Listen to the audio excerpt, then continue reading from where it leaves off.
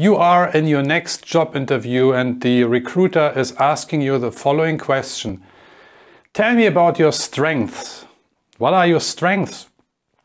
How do you answer this question? I'm going to talk about this in this video, so stick around.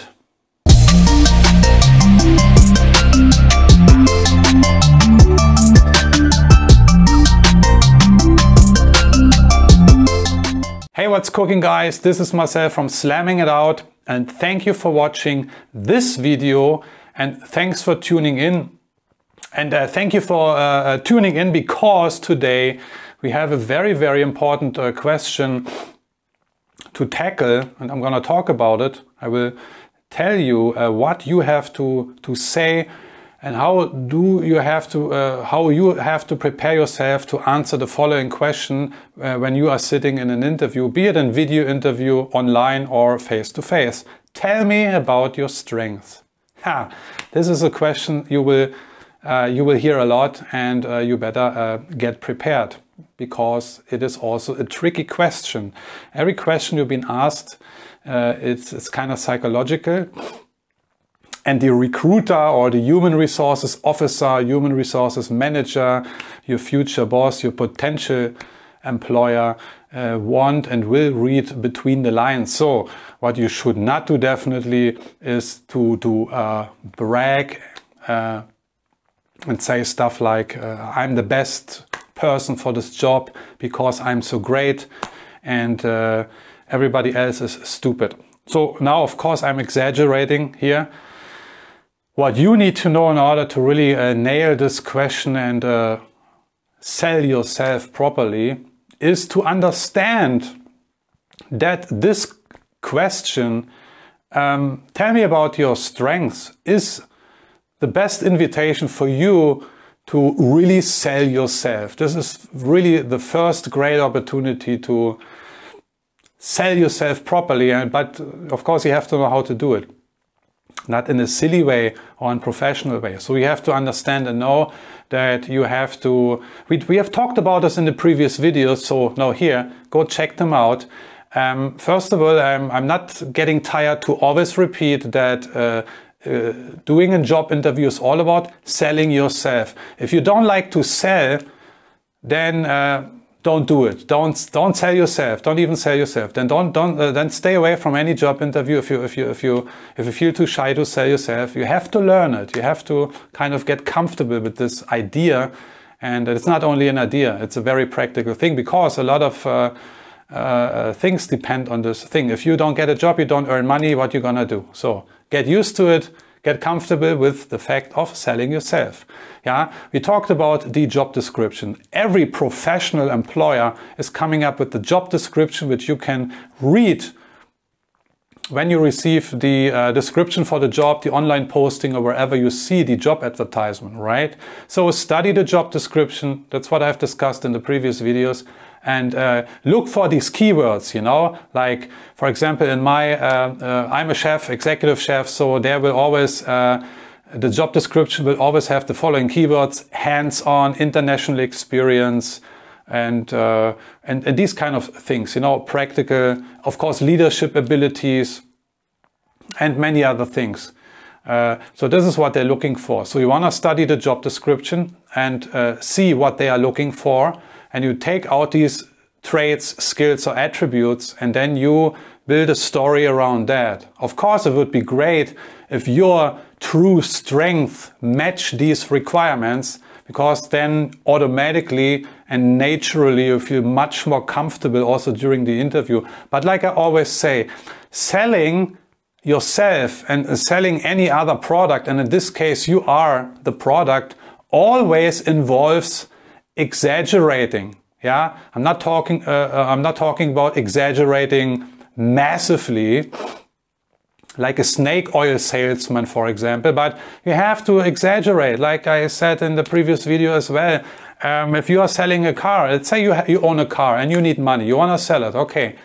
How do you sell it? You know, do you wash it? Do you polish it? Do you make everything nice with the interior? Do you wipe everything, or you just dump it on the street and then you wait for the next best stupid guy wanting to buy your car. It's not going to happen that way, right? You want to make sure the car is in the best possible condition, you know. So that's the same with a job interview. So a little bit exaggeration is always helpful. It needs to be, you have to dose it, you know, like seasoning a little bit. You know, you imagine you cook food and you don't put seasoning inside. The food is boring, it has no taste, and then next time you will not eat it again. So here, tailor make your tailor your questions according to the job descriptions, and always use a story.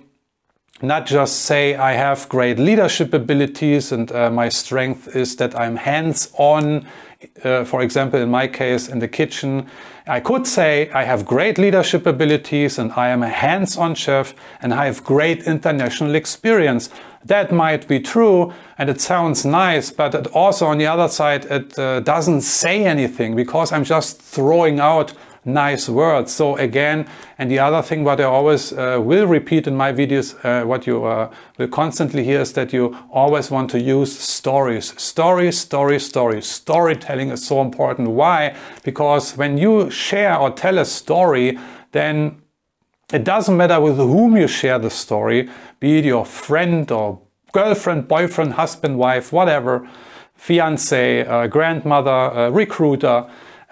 When you share a story, number one, people somehow will relate, yeah, and number two, even more important, is they will memorize it way better than if you just throw facts at them. And this is the same with in a job interview, because you know how many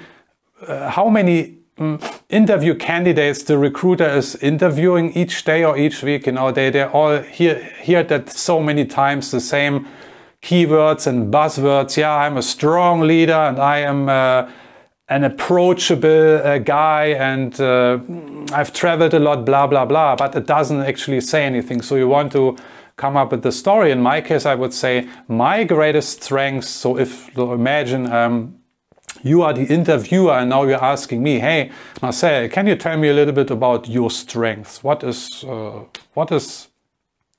you strong at, you know? And then I would say my greatest strengths is definitely my international experience, because I traveled a lot and I've worked in Europe. I started off in Europe, I went to the United States, and then further on I traveled to Asia, and I spent more than 10 years in Southeast Asia in many different countries like Indonesia, Malaysia and Vietnam, for example, and I also have work experience in the Middle East.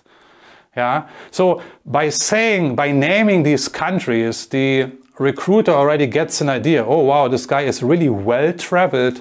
That tells me that he has really international experience, because he worked with different people from different countries with different mentalities, with different mindsets, you know. So that shows me that he relates probably very well to many different cultures, which is very important, which is also one aspect of leadership. So I would continue then, of course, that like I said, I worked in many different countries.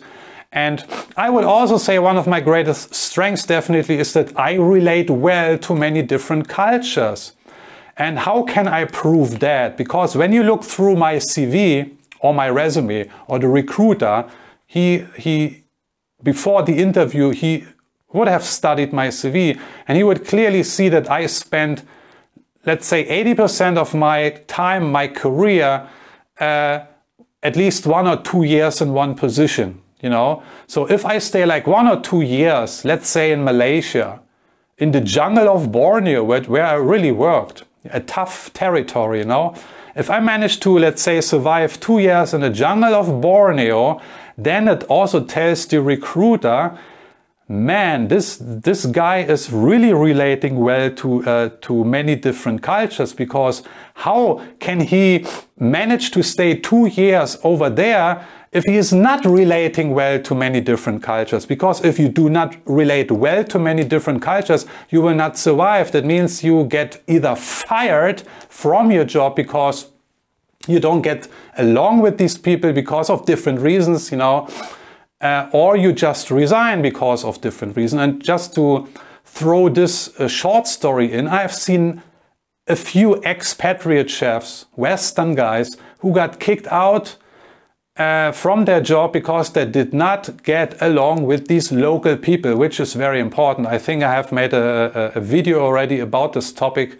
If you want me to talk about this in a separate video, then please let me know. Yeah, so relating well to many different cultures is one of my greatest strengths, because I need to get along with these people. I need to, and therefore I consider myself also a very adaptable person. Yeah, or adoptable or adaptable. I'm not quite sure now what's the proper English word, but that means I can adopt to many different situations. That means I'm flexible, you know. So this is just a short example here, what I would tell the recruiter in my interview if they would ask me what are my greatest strengths. So I would probably name 2 or 3. That's enough. You don't want to ramble on and on and on and on. Give them 2 maximum, I would say 3 strengths, and back them always up with a story, you know.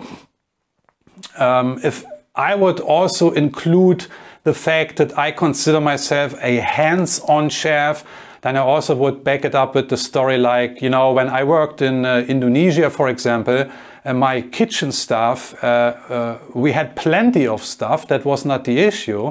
We had enough manpower, but the problem was that many of the folks were not trained properly. Yeah, so that was not the fault of the staff, because some or most of them never visited a culinary school, for example. Yeah.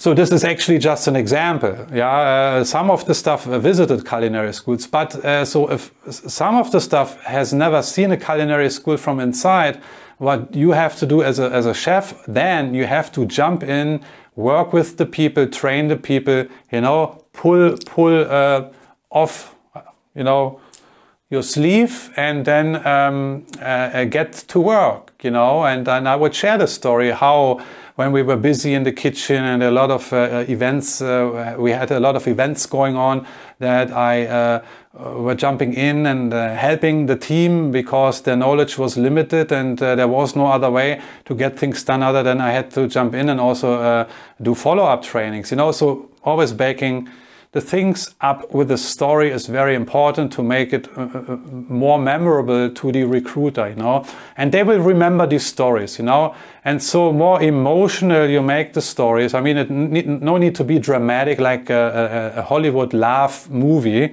you know, but if you can inject a little bit of emotion, you know, it's always good, because the more emotional it gets, then of course, you want to share stories with positive emotion mostly.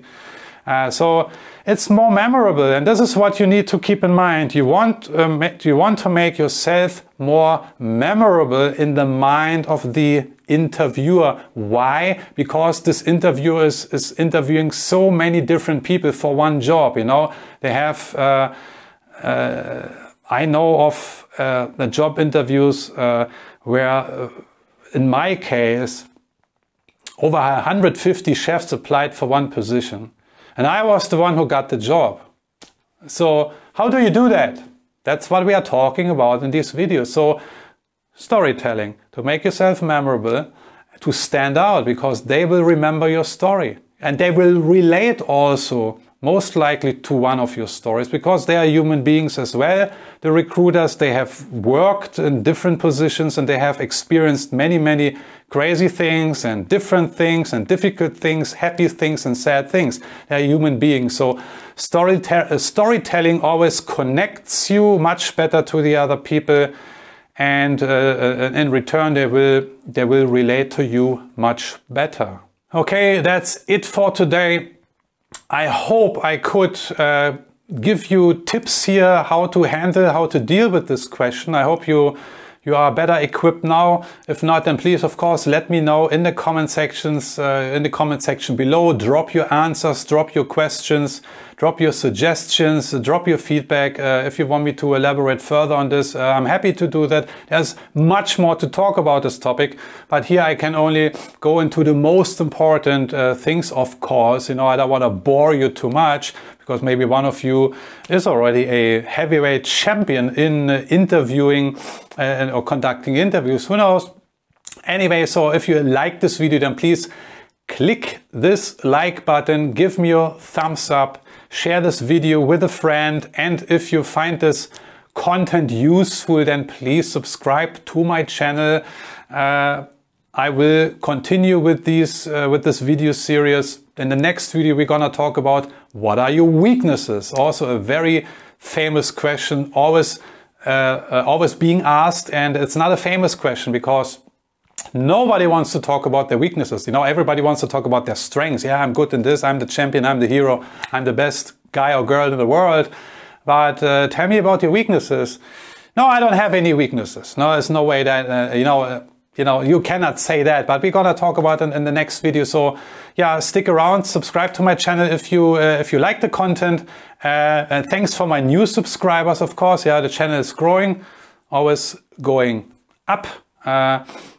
That's good to hear. Check out the description for other social media accounts are all in the description. Check my description also for my Udemy online classes. I'm on Udemy and Skillshare. There you can find different courses I've done on leadership and persuasion. More courses will follow. And by the way, I'm now in the stage of preparing a new Udemy online class, which is exactly about the topic I'm talking now in these videos, how to ace your next job interview is most likely the title of this class. It's gonna be 3 or 4 hours long, and then it is much more detailed. It goes in much more depth than we talk about in this video.